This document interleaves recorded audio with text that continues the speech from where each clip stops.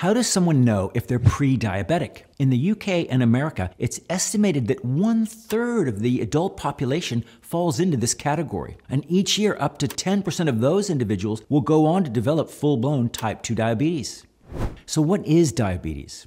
Diabetes is where your body has lost the ability to manage its own blood sugar levels naturally. It's usually due to something called insulin resistance, and this is known as type 2 diabetes, and it's by far the most common type, and it's what we're going to be talking about in this video. So to understand diabetes and pre-diabetes, you first have to understand what insulin is and what it does for us. Insulin is one of the most important hormones because it's involved in how we use and store energy. When we eat, it's insulin's first job to help us put that food energy to immediate use by shuttling the glucose in our blood that came from that meal into our cells. Insulin's other job is to make sure we don't waste any excess energy by storing it in the body. It does this in two ways. Glucose that isn't needed for immediate energy can be linked together in long chains of glucose molecules called glycogen. And with the help of insulin, this can be stored in our muscles and our liver for relatively quick access. But there's a limit to how much glycogen can be stored in this way. So the other way is, once this limit has been reached, the body can start converting that excess glucose into fat. And with insulin's help, this can be stored in our fat cells around the body. So what is insulin resistance, you ask?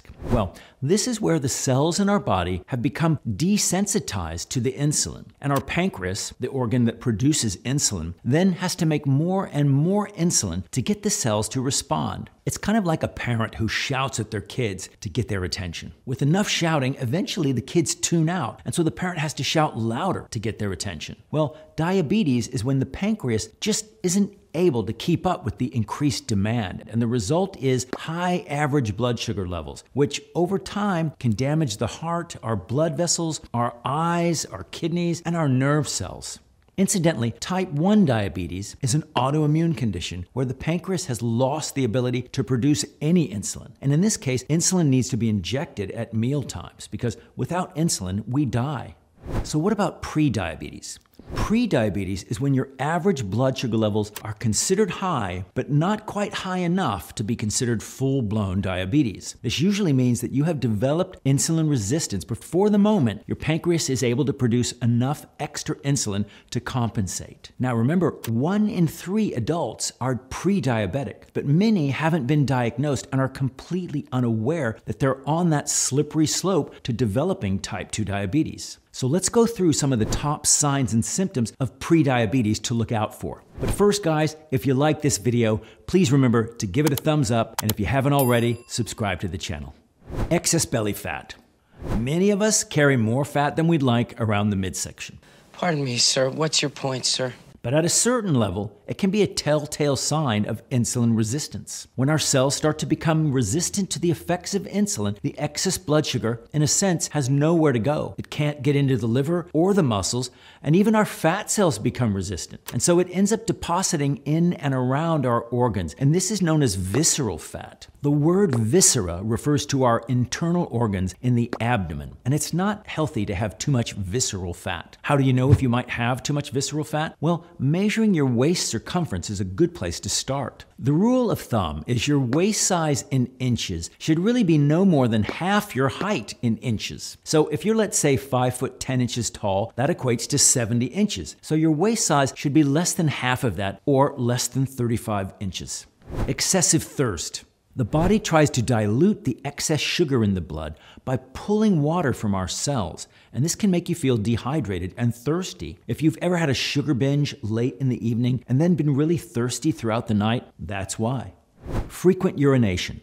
The more you drink, the more you pee, of course. But also, if water is being pulled from the cells to try to dilute that excess glucose, the kidneys may not be able to reabsorb all that water, and this results in having to go to the bathroom more often. Fatigue or weakness. Our body's primary fuel source is glucose, which we get from the carbohydrates that we consume. Insulin helps our cells to use glucose for energy. But with prediabetes, the cells are not responding to insulin as well, which means our cells are unable to absorb the glucose they need to make energy, and this can result in feeling weak and tired. Increased hunger. For the same reason that we might experience fatigue from prediabetes, we may also experience increased hunger. If our cells are not responding to insulin, then they can't take in the glucose they need for energy. And in a sense, they become starved of fuel. And the brain tries to help by making you hungry.